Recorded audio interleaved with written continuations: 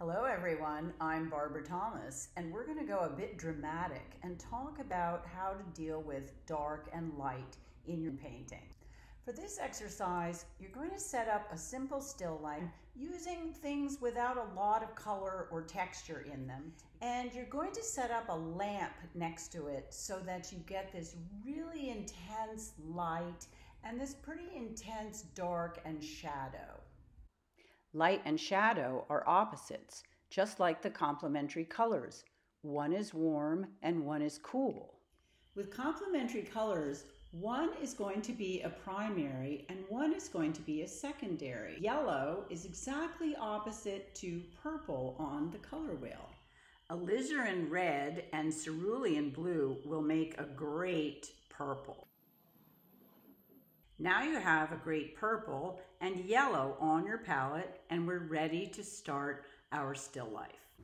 For this exercise, you might want to use larger brushes because you're going to be covering a lot of area very quickly. You want to start with your dark color. Use the dark color to accentuate the dark areas of the object.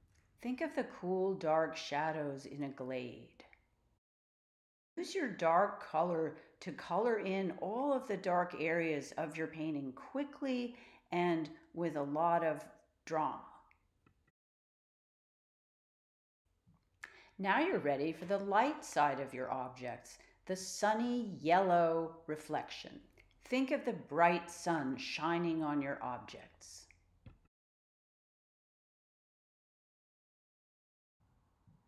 Here you can start going back and forth with your purple and your yellow, building in the background. You're going to start seeing how the purple and yellow together create midtones that complete the picture. Try this exercise a few different times with other color combinations. Red and green, blue and orange. The opposite colors are really going to show you how light and dark create the forms in your painting. Here's a study in red and green, and one in another version of purple and yellow. In Renaissance painting, somewhat like this, it was called chiaroscuro, light and dark.